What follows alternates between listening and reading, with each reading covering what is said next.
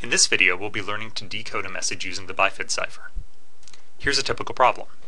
Decode the message GHPKFNIG using the Bifid Cipher with the keyword eagles. Here's how this will work. The first step will be to make what's called the Polybius square. The Polybius square is a 5x5 grid. It's got 5 rows running horizontally and 5 columns running vertically. Each of the rows and columns are numbered 1 through 5, and what this does is it lets us describe each of the locations in the grid by 2 numbers, the row number and the column number. So in this grid we'll be filling in the letters of our alphabet. We want to make sure that we never repeat any letters, and so every letter should appear here exactly once. But since there's only 25 positions and 26 letters in our alphabet, what we'll do is we'll get rid of the letter J. So we're going to fill in the letters from A to Z in this grid, but we're never going to see the letter J. And the way we'll fill in these letters is by first filling in the letters of our keyword. Remember that the keyword is the word eagles. So starting in the upper left-hand corner, row 1, column 1, and going horizontally across the rows, one at a time we're going to fill in the letters of our keyword.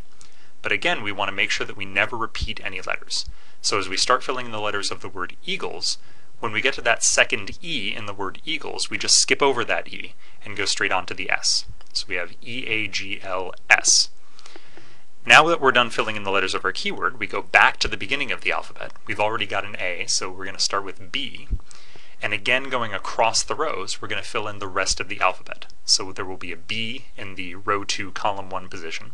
Then we'll put a C in the row 2, column 2 position, and so on, all the way down to the end of the alphabet, where we have a Z in the row 5, column 5 position. And so if you look at this grid, we've got every letter appearing exactly once, except for J, and that will be the Polybius square that we'll use to decode our message.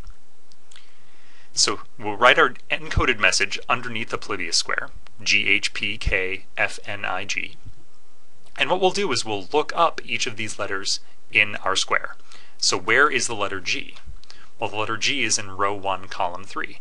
And so what we do, since we're decoding a message, is we're going to write that pair of numbers horizontally. So 1 and then a 3 sitting right next to it. And then we look up the H is in row 2, column 5. P is in row 4, column 1. K is in row 3, column 2. F is in row 2, column 4. N is in row 3, column 4. I is in row 3, column 1. And G is in row 1, column 3. So we get one big long list of numbers. So we don't need our original encoded message anymore, and we don't need our Polybius square for the time being. We'll need to come back to that a little later. Let's just focus on this list of numbers. So let's move it up here to the top so we have room to work. What we're going to do is we're going to take this list and break it in half. So that gives us 2 lists of numbers that are the same length.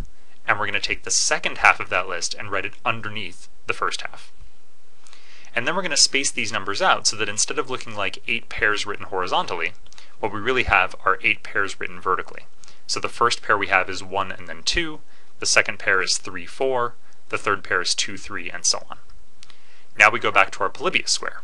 So we use that Polybius square to look up these pairs of numbers.